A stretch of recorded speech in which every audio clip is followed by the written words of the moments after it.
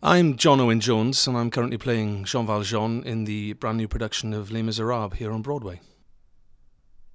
This has been described to me as the King Lear of musical theatre, and I suppose it draws a lot of parallels with that. It's an acting challenge as well as a singing challenge a lot of the time. Jean Valjean is a character that's been wronged in his younger days. He's been imprisoned for basically stealing a loaf of bread to feed his family. He ends up being imprisoned for 19 years for a crime that isn't really even a crime. And the story of Les Mis is really his emotional redemption and how he finds himself and how he finds love. When I was training to be an actor, somebody asked me, what do you want to do ultimately, and I said, well, there's a few things I want to do, but I want to play The Phantom, I want to work with Stephen Sondheim, I want to work at the National Theatre in London, and I want to play Jean Valjean. And I managed to achieve all that within 6 years of leaving drama school.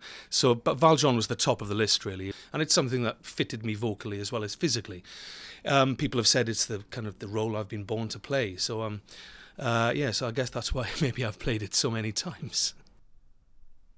I first played the role at 26, and I was probably emotionally and physically not right for the role then. And I've learnt over the years as I've played the role and progressed in my performance that there are tiny little subtle things that have influenced my interpretation that have happened in my real life, like my grandparents dying, or my kids being born, or getting married, and feeling all these things, and it changes you as a person. Having played the role so many times now, I can literally put the costume on and walk on and I'm the character. I don't really need much.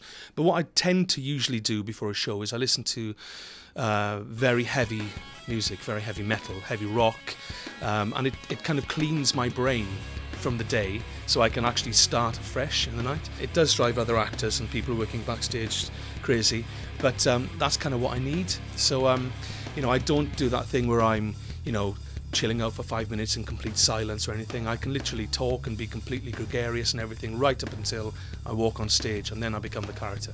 I think one of the greatest parts about playing Jean Valjean, and in fact Les Miserables, is the ensemble. Everyone gets on, everyone has a great time, and it doesn't matter if you've had a bad day before you come into work, usually someone will cheer you up. It's a family feeling, because it's an ensemble piece and it's driven by that ensemble feeling. It's a joy to come into work every night because it's being part of a family. The last thing I usually do before I go on stage is I check my flies. That's happened so many times, and I've walked on and things have been open. So I always double check that. That is literally it. I don't do any other preparation before I walk on stage. I could be talking and joking, and then as soon as I walk on stage, bang, character's there.